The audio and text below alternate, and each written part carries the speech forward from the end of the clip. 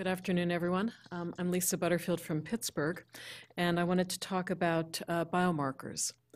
So you've heard off and on throughout the morning the importance of biomarkers, and what we need to know is who we should enroll in the trial, and we need to know who's benefiting from the treatment in time to change the therapy if we need to, and we need to know the mechanism of action, because without mechanism of action, did the vaccine activate T cells to kill the tumor? Did you stop the immune suppressive Treg or MDSC? Did you block that immune suppression? Did you hit the target with your small molecule? Without knowing these mechanisms of action, we don't have rational approaches to make these combinations. So what's the state of the field? Where do we still need biomarkers? And we still need biomarkers for IL-2, used since 1984. This is from Dr. Rosenberg, writing about 7% complete responses and hundreds of patients treated, and yet the toxicities to get that 7%, which are severe but reversible, can require hospitalization in intensive care units in order to achieve that outcome for a minority. What about interferon alpha? This is shown in a number of very large studies to offer a survival improvement for a minority of patients, but it's a one-year regimen. And we still don't know who should receive the regimen for a year with those associated toxicities and who should not. So we'd like to avoid the toxicity and the treatment of that toxicity where we can. We'd like to avoid those ineffective therapies for the patients for whom those are not the right therapy.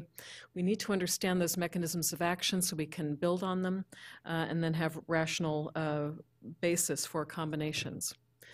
So why don't we have biomarkers yet? We have the most important thing. The first point has been solved, so I took it off the list. We have durable, complete responders from immunotherapy. Without those, we didn't have a comparison group to see why things didn't work. Now we've got the responders to compare to. What we don't necessarily have are the right specimens. We don't have them saved under standardized conditions. Everyone in this room has a slightly different immune system, and if everyone's PBMC were processed and banked slightly differently in each of our own laboratories, that's going to introduce noise that may block the identification of that immunotherapy biomarker. And immune assays are costly, and so when I do my trial, I pick my two favorite scientific questions to answer, and so I find out if the PBMC made interferon gamma, I find out if we change the frequency of circulating regulatory T cells, but that might have been the wrong question, and it might have been, did I change the suppression of MDSC in the tumor microenvironment? Maybe there's a signature in the tumor that's critical, and those weren't the two questions that I bet my money on. So there was an excellent editorial that I can recommend to everyone interested in this topic that was in Nature Biotechnology last fall, and it was talking about a terrific meeting that was about immune profiling. But it points out that immune profiling is still in the pilot stage in a lot of settings. We've got fantastic new technologies able to do these, but we don't yet have a robust pile of data showing how effective they are in identifying patients. So they're at pilot scale, and each of these may have different specimen requirements. So we need to know what we should be saving in order to harness these and find out if any of these new high throughput technologies are going to point us in the right direction. Often, for, again, example, in my trial, I've saved a certain kind of specimen for a certain kind of purpose, but I didn't save everything for every purpose, so I don't have plasma for circulating tumor DNA, for example. And so drug companies don't have incentive to fund unsupervised analyses and hypothesis-generating analyses. So, and the grants support the critical scientific question that investigator wanted to answer, but there isn't a mechanism for saving a lot of different types of samples for unspecified future research to identify the biomarkers we need. When you read studies on immunotherapy and immune biomarkers, you sometimes read a very basic level. We've got some hospital labs we ran to monitor toxicity, and we've got a PD-1, and so we looked at PD-L1 in tumors by one of the 5 assays you heard about earlier today that's being used, all with different antibodies and different cutoffs, but they used one. Or maybe they ran several standardized cellular assays, something for effector cells, something for suppressor cells, and looked mostly in the blood because the tumor is hard to get. Or perhaps there are studies where they ran those great brand new technologies, high throughput profiling, where they have a very exciting signature, and that's very preliminary, and that's piloted, and we don't know if that's going to pan out or not, and that's something new that there is no basis for comparison between this study and that study. So this is what I usually read when I go through the literature to see what is going on in the field. There are a lot of things that we can save. We can save tumor, and in most pathology laboratories, there's going to be some sort of non-viable tumor sample saved from some sort of diagnostic. But there isn't going to be viable tumor that's been cryopreserved as a single-cell suspension from which we can do functional assays. And so you heard from Dr. Rosenberg this morning that if we had viable tumor, then we've got what we need to do adoptive T-cell therapy later on if that's called for, but we often don't have that.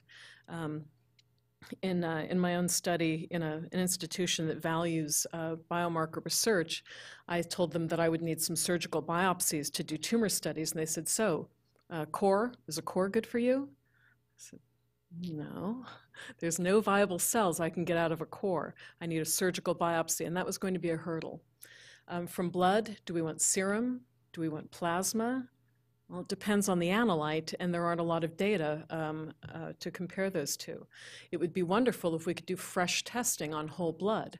To do that, you have to have the money up front. But if you have the money up front and you have whole blood coming into the lab fresh, you've got absolute counts and percentages. So if you think your regulatory T cells went down, it may be because you have the wrong denominator. All the CD4s went down, and the Tregs are still the same percentage of CD4s that they always were. And without absolute counts and percentages, you don't know that. So there are a lot of different biospecimens to save and a lot of different requirements for the different questions we need to ask of them. So the Society for Immunotherapy of Cancer did get together a couple of working groups on standardization and validation and novel technologies back in about 2009, and came up with a series of recommendations that basically could be summed up as control the variables you can control and test for the variables that you can't control. So if you've saved biospecimens, save enough for your current questions that you've thought of and the questions you're going to think of later, and save them under standard operating procedures with well-trained staff so that it doesn't matter whether the student got the specimen to bank today and the postdoc got it the next day, that you always know that everything is saved the same way under the same procedures. And then save that tumor sample and the genomic DNA of the patient so we can understand the variability we can't control, the patient-to-patient variability and all of the tumor-to-tumor variability. So, and also, of course, describing full details of what you did so that we can understand what you did and what it means. So for some of our colleagues in the room, I think a lot about vaccines. The biomarker for my vaccine may be different from the biomarker for everyone else's vaccine, and the vaccine-like effects promoting anti-tumor immunity may be different if it came from a chemotherapy intervention than if it came from a dendritic cell vaccine or a viral vaccine. And the identified biomarker from the vaccine may not be the same biomarker anymore if we've combined it with something. So as you've heard also earlier, it's a complicated system. So where do we have signals? We do have certainly a number of prognostic signals from different studies that are tested in multiple trials, first in small trials and then replicated in larger multi-institution trials. So in this case, based on earlier work from Pam Sharma at MD Anderson and others, we had a large-scale study of ipilimumab plus or minus GM-CSF. And this is Steve Hode's study that ran through the ECOG Akron Cooperative Group. This was a positive study showing that GM-CSF G-CSF addition could reduce some toxicity and improve clinical outcome from ipilimumab. And so we looked, among other things, at ICOS expression. And as shown previously, we were able to confirm in this setting as well that if there's more ICOS on the CD8 and CD4 T cells in these patients, those are the patients who are doing better. So prognostic signals, but not predictive enrollment criterion sort of signals. My own favorite biomarker is determinate spreading. So perhaps the difference between a responder and a non-responder in a vaccine study is that we can activate T cells against anything in almost anyone, against any of these self-shared antigens. But perhaps it's those patients whose tumors opened up and released all those private or endogenous antigens and antigens we haven't discovered, or the mutated antigens you heard about this morning. Those are the patients who then have that antigen release in an immune stimulatory way that allow that spreading of the response from a vaccine-induced shared antigen response to perhaps a higher avidity, more effective private antigen response. But how do you develop an assay for this biological process? That's a challenge that we're trying to address. So perhaps something that's a little simpler, something where we can agree upon how to measure it. Regulatory T cells.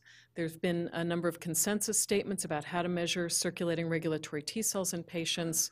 And so this, we know how to phenotype them, we know how to measure them, and we know a number of their biological effects. So perhaps this is a biomarker that can cut across different types of interventions and different types of patients. And in the lovely review of Galan and Friedman, where they looked at the measures of tumor-infiltrating lymphocytes, where many studies agree a good infiltrate is a type 1 interferon gamma-producing CD8 T cell response. What we don't agree about at the end with the arrow on it is whether regulatory T cells infiltrating that tumor is good or bad. We think of these as suppressive cells, and yet when Galan and Friedman went through the literature and summarized whether infiltrating Tregs was good or bad, it was completely mixed. So is that because we're measuring them differently, because we're only looking at one marker by immunohistochemistry instead of by flow cytometry by 5 markers? That I don't think is clear, but the field isn't clear whether regulatory T cells or Th17 or Th2 cells in the tumor are really good or bad. So perhaps that's not something yet that we understand well enough to make a biomarker from. Perhaps myeloid-derived suppressor cells. These are cells that have come up in a number of studies as being very potent suppressive cells, suppressing anti-tumor immunity, again, by a number of different mechanisms. In mice, measuring these is pretty straightforward. There are 2 or 3 markers that pretty much everyone uses that are clear. In humans, we've got about 10 different subsets that are being followed to try to understand which type of immature myeloid cell or myeloid-derived suppressor cell, activated or not, is the cell that is really hampering anti-tumor immunity. Based on a recent proficiency panel and gating strategy, everyone in this room gates the cells differently, even if it's based on the same markers. So for this, I think we still need even standardization in how to measure these cells. So what's new in biomarkers? We've got entire new areas of biology impacting anti-tumor immunity, metabolism, microbiome, and the immune effects of signal transduction pathway modulation. We've got amazing new high-throughput technologies that can measure different aspects of immune response, mass cytometry, sequencing, TCR diversity, epigenetics, many more questions that we're able to ask in a more efficient way from a variety of samples. We've got new and old drugs that are affecting immunity. We've got chemotherapy, standard of care, and as well as vaccines that are modulating anti-tumor immunity. And we also need informatics approaches that can integrate all of these types of data that can bring these different types of readouts together. So what's limiting our identification of relevant immune biomarkers and actionable mechanisms of action? One, R21 and R01 investigator grants to the NCI that are supposed to fund hypothesis generating or hypothesis testing immunotherapy biomarker studies are not competitive if that grant has to be in the top 10 to 15% of all of the grants submitted in the study section. So just writing a grant to fund that part is not currently a successful approach. Part of the things I'm involved in is ECOG Akron is the immunology reference laboratory for that cooperative group. And now you're barred from submitting trials with exploratory biomarkers. It's disallowed. You can have an integral or an integrated biomarker, and that makes sense if you need to know whether someone's BRAF mutated or not so that they can get the BRAF inhibitor or not. But for immunotherapy biomarkers, there is no integral biomarker, yet they're all exploratory. So this is a hurdle in the multi-institution trial setting for us to even be able to ask the question. The National Clinical Trials Network in the current funding period is not allowed to support more than one laboratory. So now the specialized laboratories in ECOG Akron, there used to be 5. And so now that has to shrink over the next 5 years to one laboratory that's going to have to develop the expertise to handle all of the types of samples and do all of the banking that's appropriate for all of these different questions that we need to ask. And there do exist banks within the cooperative groups, within single institutions, within cancer centers, where there are banks of samples available, but our access to them and our knowledge of them is limiting. And so that's another area, I think, for improvement as we try to answer these questions. So in my last 3 slides, I'll share with you what the Society for Immunotherapy of Cancer is working on to try to push this area of the field forward.